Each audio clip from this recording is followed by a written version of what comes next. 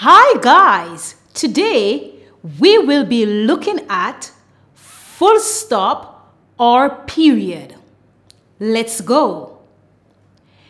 A full stop or period ends a sentence or a complete thought. It is used at the end of declarative and imperative sentences. A full stop marks the end of a thought.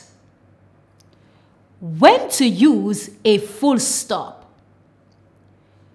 Use a full stop to end a sentence, to end a command, instruction, order, and request, after short forms and abbreviations, after an initial, at the end of a sentence containing an indirect question, in website URLs and email addresses.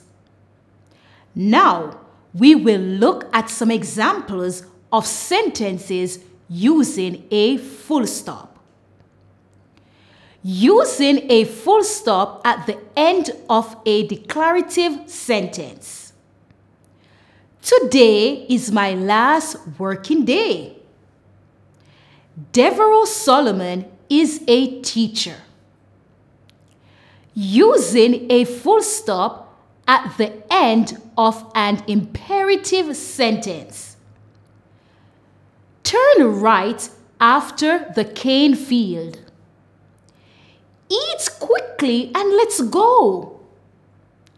Using a full stop after abbreviations or short forms.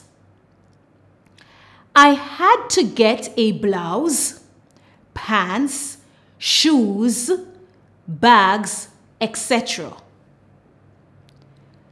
Mr. Scott and Miss Dawn will be attending the party. We will be reaching New York at 9 p.m. Professor Cassandra is our HOD. Using a full stop after initials. D. Solomon is the teacher. C.B. Solomon is the writer of the decodable readers. Using a full stop at the end of an indirect question. The teacher asked us if we were ready for the spelling test. My friend asked me what time it was. Using a full stop in website URLs and email addresses. Multiple full stops are used in website URLs and email addresses. For example, www full stop youtube full stop com/@Sollyinfusion.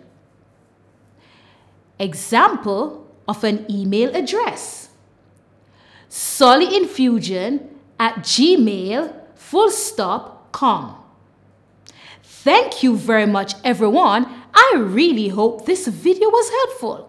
Please remember you can look in the description and you will find many more videos to help you with grammar and videos to also help you with reading. And please don't forget to subscribe. Bye!